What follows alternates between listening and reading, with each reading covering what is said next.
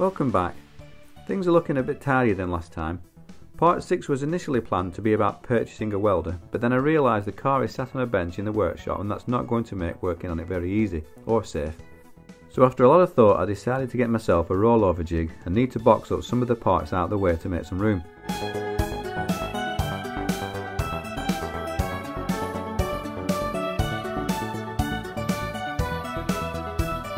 The workshop looks a lot better of late, even though I'm having to share it with my woodwork shop.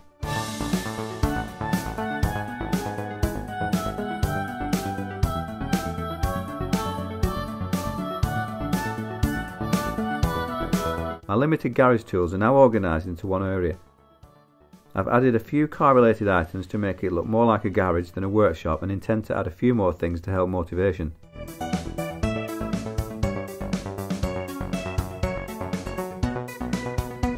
So the rollover jig is on its way, which means I've got to box all these bits up and find somewhere to put all the other stuff that's too big to fit into the boxes. For such a small car it takes up a lot of room.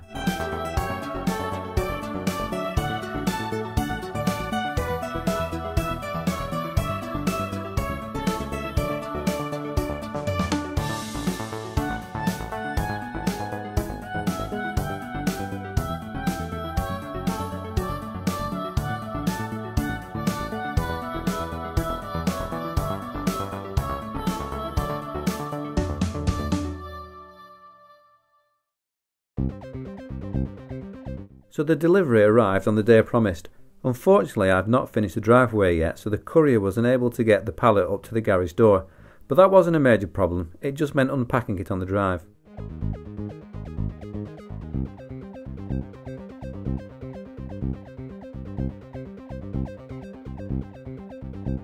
I purchased the rollover jig from the aptly named site rolloverjigs.com.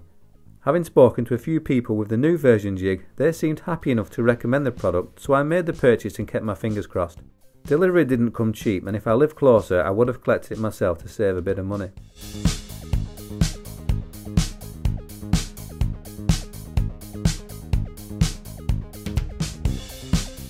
Whilst the jig looks solid enough, it's not really coated how I'd have imagined it to be, with lots of bare metal showing.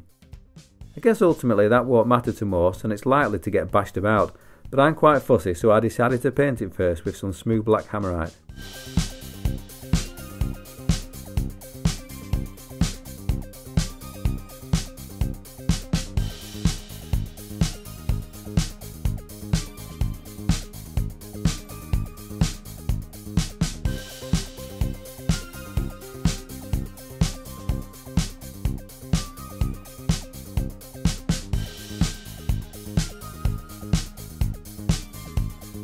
The new jig comes welded, so there's not much work involved in assembly, although that said I struggled to follow the instructions correctly and initially built it slightly wrong. The wheels that come with the jig are quite sturdy and 2 out of the 4 are lockable.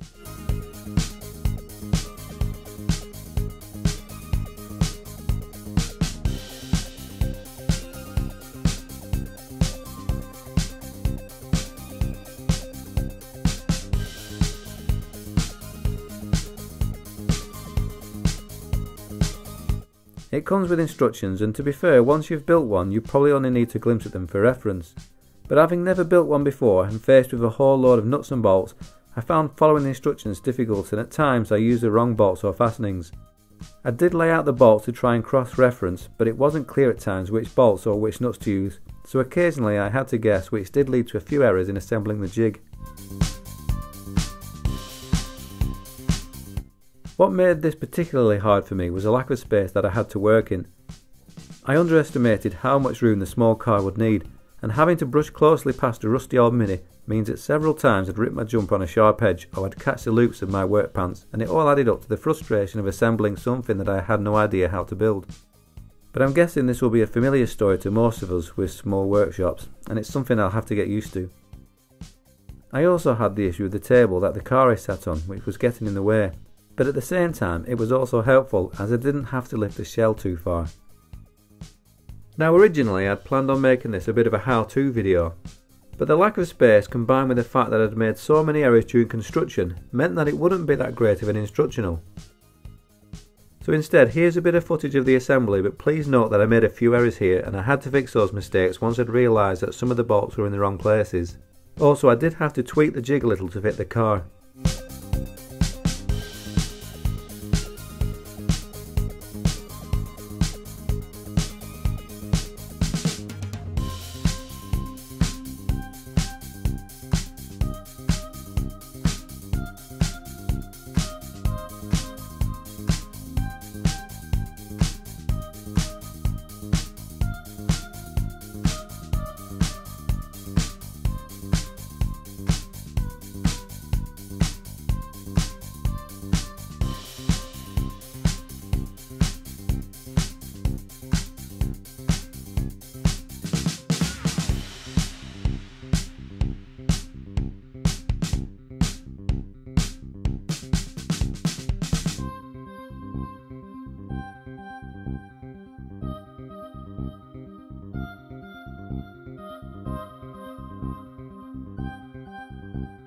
It was getting very late, possibly gone midnight, and I hadn't managed to get the jig working correctly. So I decided to tidy up, put everything back on the shelves that I just fitted and call it quits for the night.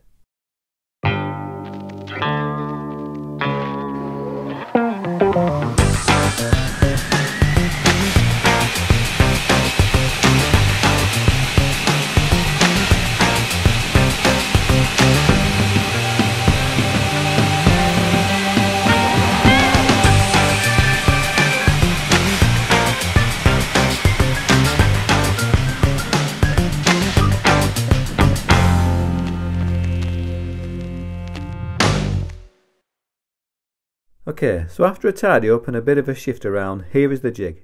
In the end, I put down the instructions and pretty much guessed at how it should be assembled. I may have added washers where they weren't intended, but to me it made sense to have them there. I also swapped a few bolts around as I preferred them to have a few threads spare at the end, so I do need to still add some bolts to the bottom rail, which is just temporarily fixed. One thing I did wrong when I misread the instructions was in balancing the car correctly. The instructions recommend 3 from the top at the front and 3 from the bottom at the rear. I originally put both at 3 from the top and it was very difficult to turn the car. I've now set it up as per instructions and it's definitely easier, although it still needs fine tuning. The car rotates and can be locked in several positions. This is where correct balancing is important, so not to add strain to the parts unnecessarily. Overall, I'm quite impressed with the jig. It could certainly be made better by adding a finish to the metal, deburring some of the parts. Maybe adding end caps in places. But that would be for aesthetic purposes only and wouldn't improve the functionality of the jig itself. And these changes would no doubt increase the cost, and of course there's always the option to make the changes yourself if needs be. One thing that would help is improvements to the instructions that came with it. To some it may be obvious how to build it, but for others maybe not so. But ultimately, once the jig is built, it's built. There's very little maintenance other than to make sure that everything stays tight and it stays correctly balanced.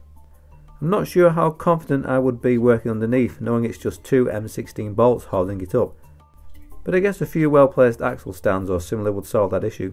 All in all, I'm very happy with the jig. It does exactly what it says on the tin, and at this stage I certainly couldn't make a better one, and would I want to given the price to buy it. It makes access to all the panels so much easier, and the beauty of this jig is that it allows me to move it around the workshop and hopefully outside for when I do all the messy work like grinding and sanding. So the next step for me is to source a welder and get started on repairing or replacing the bodywork. Thanks again for watching and I hope to see you all in episode 7.